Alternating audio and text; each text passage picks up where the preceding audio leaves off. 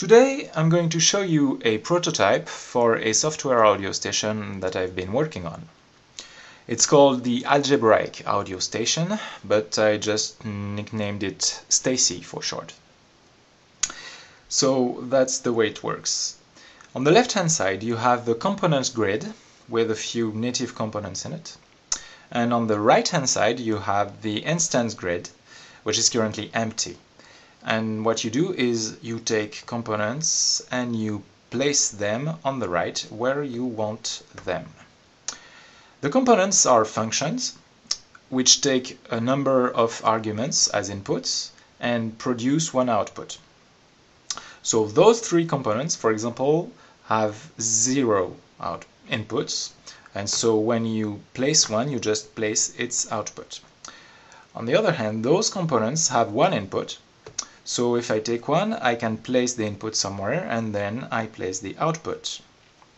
Now those 4 components take 2 inputs, so when I take one, I can place its first and second inputs there and then its output here, for example. Note that once they are placed on the instance grid, you can't see where the inputs are. But what you can do is press an instance and it will show you what component it is and where its inputs are located. Okay, I'm going to take everything off the grid. So what do you do with this instance grid? Well, you just take components and wire them together to create circuits. So the top row here of my component grid represent the 3 inputs to my circuit, and the top right corner of the instance grid represents the output of my circuit. So I'm going to do a little magic here. I'm going to use a multiplexer so I can get 3 outputs. This is the audio output, and these we'll see a bit later. So what I'm going to do now is take the audio input of my circuit and put it here, and then use a simple wire, which is this component, to plug the audio input to the audio output of my circuit. And so we get music playing, which, by the way, is from the Exodus original soundtrack album by Morusque. So this here represents a very simple circuit that will pipe its input to its output.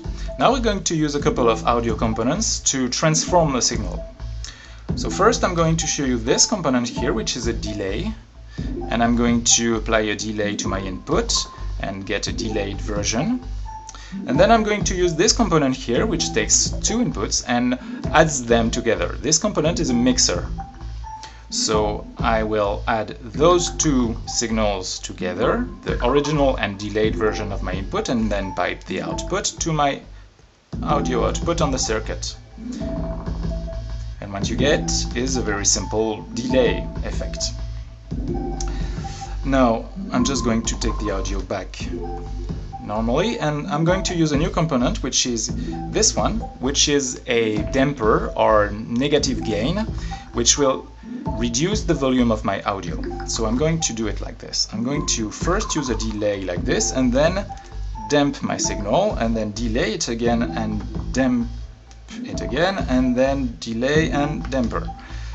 And then those 4 signals here, which are each time delayed and dampened, I'm going to add them together. So I'm going to use one mixer to add those 2 together, and then one mixer to add those 2 together, and finally one mixer to add those 2 together and pipe this into the audio output of my circuit. And now what you get is a very simple finite impulse response, or FIR filter, which just makes an echo. So I'm going to take the straight input again. Now I'm going to show you pretty much the same thing, but this time I'm going to make a loop. So I use my mixer here, and then I'm going to send my audio input to one leg of my mixer and the output to the output of my circuit. So the signal just goes like this right now. And I have a free input here that I'm going to use to make a loop. So I'm going to send the output of my mixer using a delay and another delay, and then I'm going to use a damper. And what you get now is a different kind of filter called an infinite impulse response filter, or IIR filter, which makes another echo. Okay. So far what we've seen is components that work on audio signals. Now there is a different type of signal that we are going to need, which I call user interface signals, or UI signals.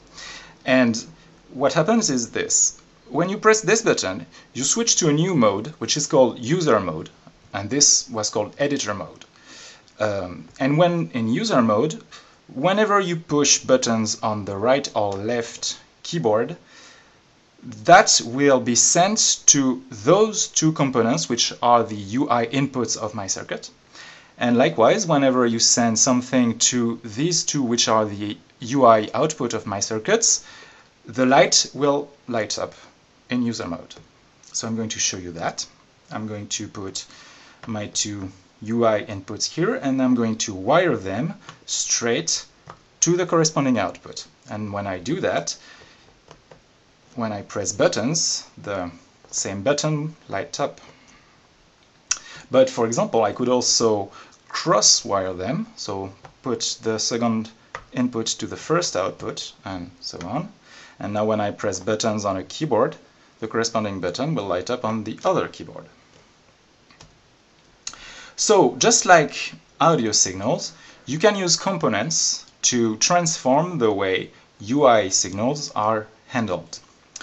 So those components I've put on that row, and I'm going to show you the first one. So first I'm going to duplicate the input, the right input on both of my keyboards. And then I'm going to show you the first, and it's actually not working, since that should light up too. There you go. And then I'm going to show you the first UI component, which is a mirror, which will reverse. I'll show you like this. I'll put a mirror on the left output, and when now I enter some kind of pattern on the right, it's mirrored on the left. My second UI component is a toggle, like a toggle latch in logic circuits, which you may already know if you've seen my previous video. And what it does is this: I'm going to apply a toggle to both of my inputs and then send the output of the toggle to the corresponding output. What happens now is when I press a button, it will light up, and when I press it again, it will turn off. So that, for example, allows me to draw shapes on my keyboards, and I can change the shapes like this. Okay, now the last UI component we'll need is this one. It takes two inputs. It's a logic OR, and what it's used for is to take two UI signals and merge them together.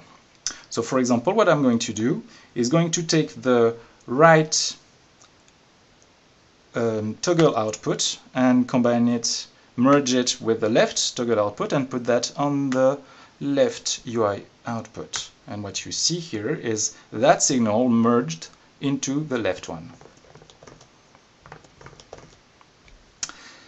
Okay, I think we've seen pretty much everything here.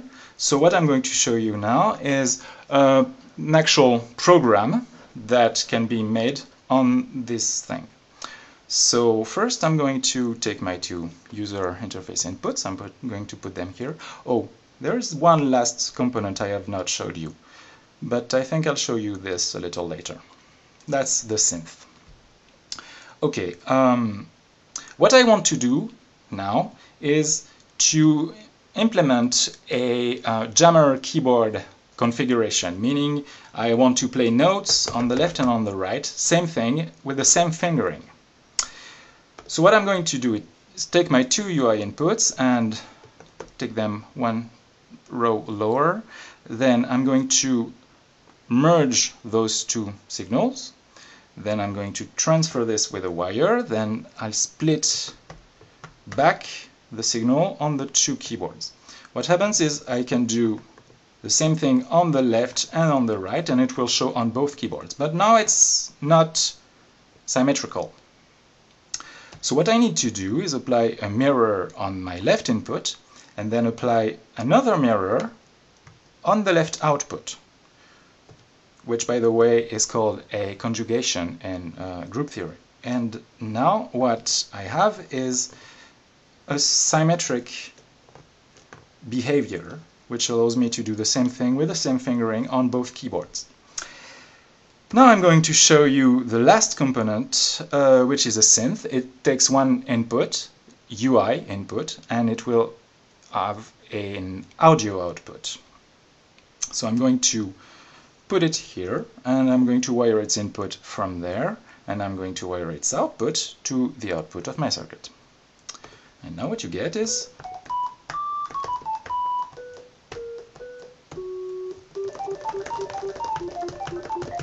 notes, and you can play on a symmetric jammer keyboard type configuration. So that's first part of the program. I'm going to make it a bit more interesting by adding an effect here, an echo that you've already seen. So I'm going to use a mixer, and I'm going to loop back the output of my mixer using 2 delays and 1 damper. And then I'm going to pipe the output of my synth to the input of my echo, and the output of my echo to the output of my circuit.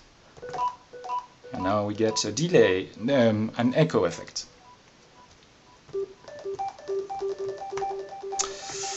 And the last part of the program I'm going to show you, I'm going to create a big loop using 16 delays that I'm going to put like this.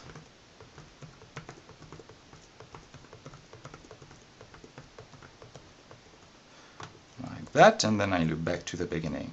And whatever is sent inside that circuit is going to go around the loop and again. And I'm going to use that to store user interface events.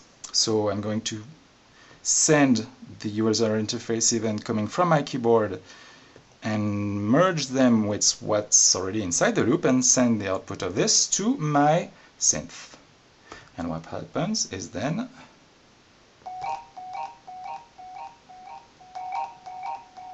except that should light up, and it doesn't because it doesn't include the output of the loop. So now there you go.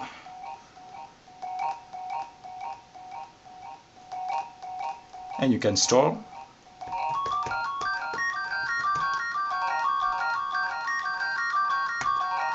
You can store new notes in the loop. Then I'm going to disconnect the input of the loop and merge the output of the loop to my synth, and that will allow me to play new notes.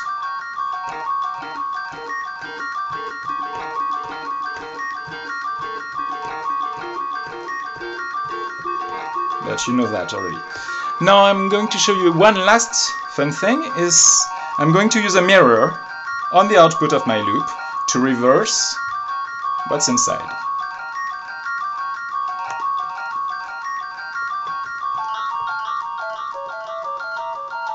So I've just reversed the user interface signal coming out from my loop, and it changed the melody, for example.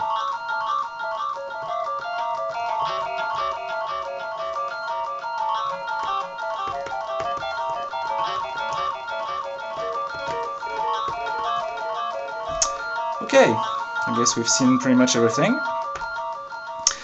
So I hope you've enjoyed this video, and I'm going to publish the source code of this program shortly on my website. I will put the link on the page. And if you like it, please share and comment. I thank you. Goodbye.